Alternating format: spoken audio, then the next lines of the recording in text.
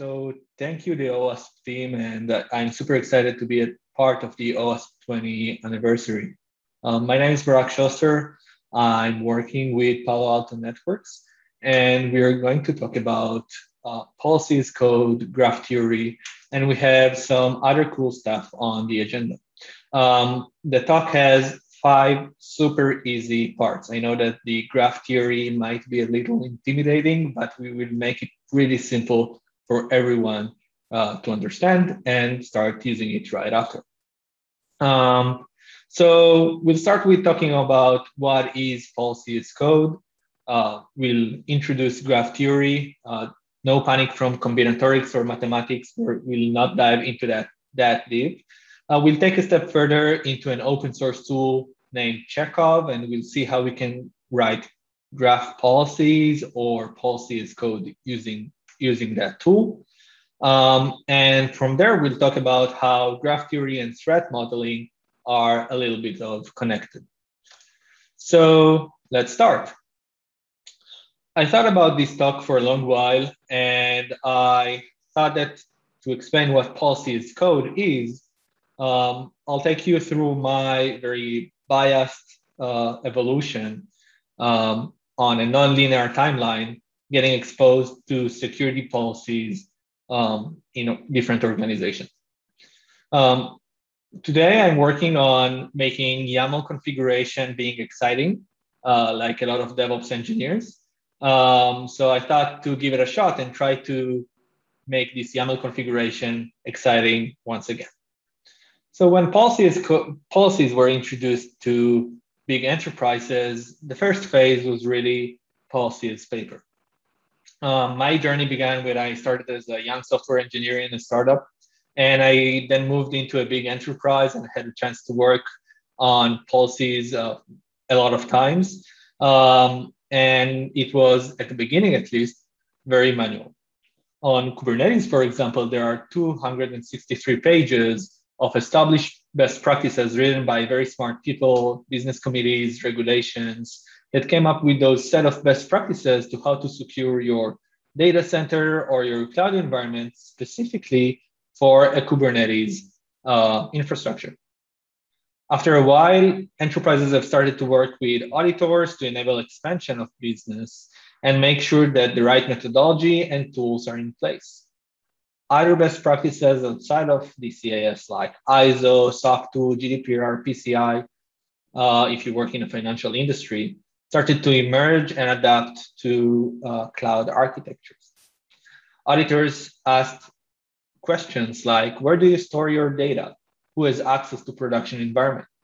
What is the process to gain that access? Are you following secure development principles like OWASP Top 10? And it was all good. As security practitioners and engineering teams, we started to have discussion on what should the market look like? What should be the standard? And it was the job of the auditor to guide us through that process. It was the job of the director of engineering, CISO, CTO, CIO, or others to answer all of those different questions on those environments, and are those environments following best practices? We had spreadsheets over spreadsheets and tons of documents. The ment was very good, but the implementation of having policies was really a tedious manual task and really a boring task to have. The good news is that another group of smart people got opinionated and changed the format of policies paper to a collaborative paper. Confluence and Jira came into our policies lifecycle and help us to manage the risk. So we can collaborate on policies as security practitioners and threat models that our application architecture has. And we've created dedicated policies that are best matching to our team. So we don't have a generalized 263 pages. We have dedicated pages on a collaborative portal now, and a set of tasks on a ticketing system that converted policies to tasks that DevOps teams and IT teams should take. But it still was a very manual task, more collaborative, but still manual. Shoving tickets down the backlog of different application tips And it's really hard to keep up as the application kept growing. So another group of smart people came, and they created a set of scripts, Bash, Python scripts, etc., to continuously audit on an hourly or daily basis our VMs, databases, later on serverless functions, Kubernetes pods, and their networking configuration to see if they are compliant with policies and best practices. And if you are extremely using those scripts, you even added a step that automatically create a ticket within your ticketing system like Jira and assign it to the matching owner of cloud resources if there is any drift from best practices. So this helped cloud security engineering team or InfoSec team to scale their efforts auditing those cloud environments on all different servers. But it inflated the SRE's backlog. The SRE teams have lately transitioned to provisioning cloud resources from manually or from scripts to different infrastructure as code frameworks, enabling creating microservices and to deploy them multiple times a day into production. So this solution of monitoring based on hourly basis, on daily basis, really was not talking with those tools and those methodologies of infrastructure as code. Infrastructure as code is a set of ways to provision cloud resources in a collaborative manner instead of a manual task. And creating tickets on top of those really created a lot of friction and frustration with SRE teams. Let's take a look on the SRE's job. Previously, SRE teams have provisioned cloud resources through the different cloud provider consoles. Then they moved into automations, writing some bash scripts, and we can provision a new VM, a new EC2 instance pretty easily using a set of bash commands. But what about stuff like reliability, debugging, reusability, collaboration, versioning, and security? Where would those be configured? And let's take this example. We have a web server configuration and a security group. The web server have port 22 open to the entire wall, meaning I can do SSH connection to that web server. And the web server is attached to that firewall rule, to that security group. So I can configure now a web server in a very descriptive way. And it's just as I did live, I can review as part of a collaborative process together with the security engineer what configuration is good in that specific web server and what configuration should be fixed. The cloud configuration, when you're using infrastructure as code, saves states. So you can automatically deploy, tear down, or see the current structure of your cloud infrastructure, and it's immutable. So now DevOps engineers can make sure that they can collaborate and can debug and configure reliability and backups on resources. And everything is stored in code and version control, and we can roll back to different versions and make it very repeatable and scalable. And for the purpose of this talk, we can make it more secure.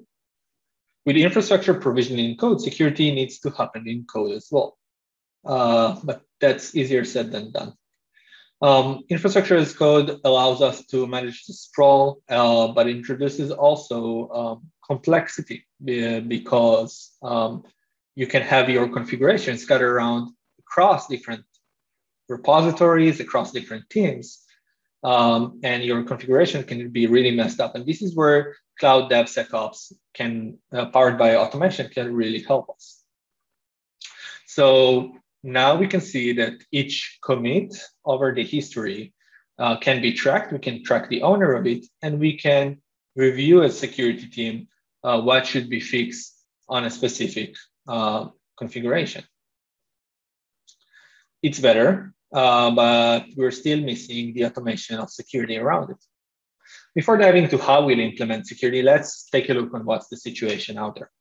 At Bridgecrew, we've scanned thousands of Helm charts and Terraform repositories from the open source GitHub, Artifact Hub, Terraform registry, and various other sources. And we were curious about our hypothesis of how many misconfigured templates there are there in the wild, in the open source. And we've discovered that almost half of the available open source modules of Terraform is misconfigured, and a lot of Helm charts are not compliant as well. And the kind of misconfigurations that we've seen are various, from lack of logging, insecure protocols, unencrypted databases. And together with our research team at Palo Alto Unit 42, we've discovered that 95 of the cloud security issues are actually related to misconfig. Where on the open source repositories that we've scanned, 43% of the cloud database were not encrypted, which was important customer data potentially at risk. And 60% of the cloud storage services did not have logging enabled, which made it really difficult to review an audit trail of events that are security related to incidents. Those different configurations can be risky and can provide remote access to those cloud resources and can be used as an attack vector. In addition, security risks obviously can impact business. Misconfigurations corresponds to compliance benchmarks. And in order to be compliant with a specific framework like SOC 2, HIPAA, PCI, you must follow a set of configuration guidelines. And the DevSecOps aim is not only to find misconfigurations, but to prevent them very early on, democratizing the process to developers, and really catch it before it applies to the cloud configuration. So another problem that we have is the ratio between security teams and development teams. One of our issues there is that the ratio is really one security engineer to 100 different developers. And it's really hard to review those misconfigurations manually over GitHub, over each pull request, over each code change. And we want to scale that process. One insecure infrastructure template can lead to 100 different deployments and thousands of alerts. And we have multiple ways to deploy infrastructure as code. We have hundreds of security configurations for cloud resources, and we have a lot of cloud providers. And it's really getting hard and not really sustainable. It's hard to keep up the pace of new services being created. Some of them are even not real over the different cloud providers. And it's really an endless journey trying to keep up the pace of new services being provisioned, new code being written within our org. And it's hard for us as security practitioners to keep up that pace. And engineering are not happy either, because security is coming after the fact and not part of the development lifecycle. And what we want to change is from moving from a 3-month cycle and long security reviews that does not always make sense into an agile process where we deploy in each end of sprint of 2 weeks or 3 weeks and have a scalable security cadence as part of this sprint process. We want the feedback to be very early on, and we want to solve the root problem of each misconfig. And we can't expect devs to be the security expert, or actually can we? So let's try. Some other smart people have gathered and have created a linter, an ability to inspect the code of those cloud configuration very early on and to write tests on infrastructure that will make it secure and make sure that there is best practices in place, making it developer first and codified, automated, and integrated to the development lifecycle. The dev-centric approach to cloud security put infrastructure as code at its core, enabling teams to develop secure infrastructure at the same pace as they're developing reliability or scale. providing automated feedback very early on. So let's see how tools like Checkov can help. We have an understanding what a misconfig are and that it's important to address them, but let's try to find and fix a misconfig. So we've written Checkov. I'm actually one of the maintainers. Checkov was introduced at the end of 2019 when we struggled to find a tool that will help us to inspect the configuration pre-provisioning. Since then, Checkov today have more than 3 million downloads, deployed in tens of thousands of CI pipelines, and it has really good community adoption around it. More than 100 different contributors and more than 1,000 policies helping to inspect different frameworks of infrastructure as code, such as CloudFormation, Terraform, Kubernetes, ARM templates, Helm charts, AWS CDK, serverless, Docker files, and the list goes on.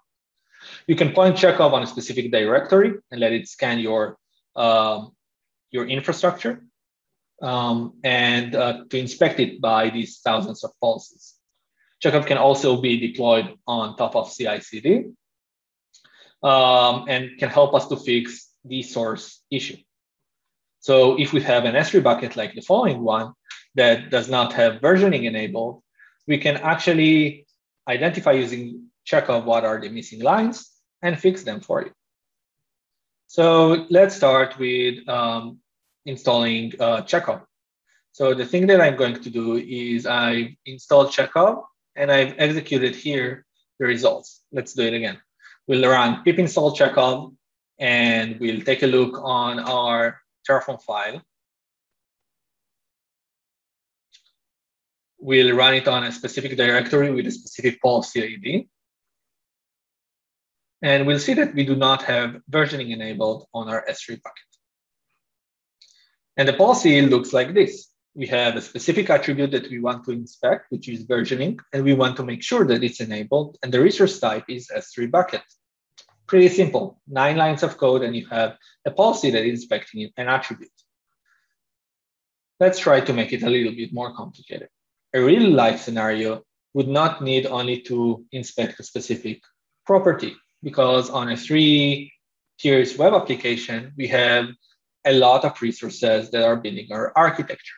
On the following example, we have a user accessing a website through a DNS record, a CDN, and CDN has a dependency on the files that are being served, that are stored in S3 bucket. The application server has a load balancer that is connected to a set of VMs in EC2s in AWS. Those specific VMs have an SQS that is doing data processing, an auto-scanning group that is attached to a database, and we have also an file storage that is attached as a mount to that set of VMs. And when we try to analyze what is the security posture of such environment and to do threat modeling, we really want to inspect attributes and properties, not of a single resource, but on the dependency of them, trying to understand if an actor can actually access the storage through a movement through those dependencies. So we need a strategy to create dependency-aware policies. And we need a way to democratize the process of threat modeling, which is not scalable, to all of our engineers. So let's dive in to graph theory. This is a node. A node represents a code block in our infrastructure as code that might be dependent in other code blocks. Our code block has a set of attributes like versioning for S3 bucket and can be represented in a graph as a specific node. And we have an edge. Edge is the connection that represents the dependencies between two nodes. So for example, if I have a VM, I can see what is the connected volume of storage by traversing this edge. And this is a DAG, a directed acyclic graph. The DAG represents the connections between different resources or the dependency between different code blocks. And the last operation that we will do on this graph is actually a walk. We have Pikachu here. Pikachu can move from one node to another node by traversing the specific edges. While doing that, asking what is configured on each edge and what is the attributes of those edges. So if we have our web application, we can try to ask traversing policies where we can translate this specific architecture to a directed acyclic graph. And we can ask Pikachu to traverse and try to identify if, as a result of dependencies, we have a misconfigured environment. Do we have a threat? So let's create a policy. I created a graph policy in Checkov. Again, Checkov is open source, and you can always use it under Apache 2 license that try to understand if my EMR clusters have security groups that are open to the world. Are they public? It's an obvious question, but it's hard to check that, because to check that, I need to inspect all of my EMR clusters, traverse over all of the connected security groups, which is the AWS Cloud Firewall rule equivalent, see that the connection exists. For each security group, I need to check that there is a CIDR block that is not open to 000, which is the public internet. So I need to check that I have a security group that is connected to the EMR cluster, and that it has a variable that represents the CIDR block, and to validate if it's 000. So in Checkov, we've built this graph that helps us to identify the different connection between code blocks. Here is an actual code block of an EMR cluster of the production engineering team that is connected to a security group that is actually public and bad. And it's bad because of the dependencies. This specific block is not bad as a standalone block, but as a result of the connection, it's exposing the EMR cluster for an attack. So that's how graph theory works with infrastructure as code, and how does it build into Checkov internals. When Checkov reads an infrastructure as code like Terraform or CloudFormation, it creates in memory directed acyclic graph. And it can use two types of policies, either attribute-based policies written in Python, like we've seen on the beginning on S3 bucket versioning, and graph policies that more resembles of a threat modeling process. And it lets those different policies to scan the graph and gives us the results. And it can be implemented across the development lifecycle. We can have Checkov on the IDE, the pre-commit, the pull request, CI/CD, and runtime phase. The more early that you're running Checkov, you will democratize the process of validating code and fixing it, but you'll have less context to the production environment. So the more left that you go, you are fixing the problem more early on, but less production context. And as you go forward from fixing in IDE to the pull request phase, you get more context like environment variables that are only accessible in the CI and make impact on your cloud configuration. And on runtime, you have the most context, but the highest complexity to fix, because it's very late on the process. You don't always know who's the engineer that made that change, and you need to triage in order to fix. You can integrate Checkov as part of GitHub Action and actually fail a build if it has a violation of a specific policy. So taking a step back, what does the graph abstraction enables us? We heavily understanding that it can traverse, and we have a specific example of public EMR clusters that we want to prevent, but what other examples are there out there? Other examples that are available as part of the open source policies is, for example, to ensure that EBS volumes that has a dependency or an attachment to VMs, to EC2s, are encrypted, making sure that all of the data stored on our servers is secure. We have another one, which is making sure that S3 bucket have a dependency in public access block and is made private RDS have backup plan, and other use cases. And the more extreme use cases would be, let's attach CVEs into that graph, and let's also attach the runtime instance of that resource into that graph. So actually, what Graph gives us within Checkov is a solid data model that gives us room to evolve from testing to threat modeling very early on, shifting that left or giving it the DevSecOps experience. It also grants you the capability to join the open source community. So Checkov had hundreds of policies being contributed by open source users in amazing companies.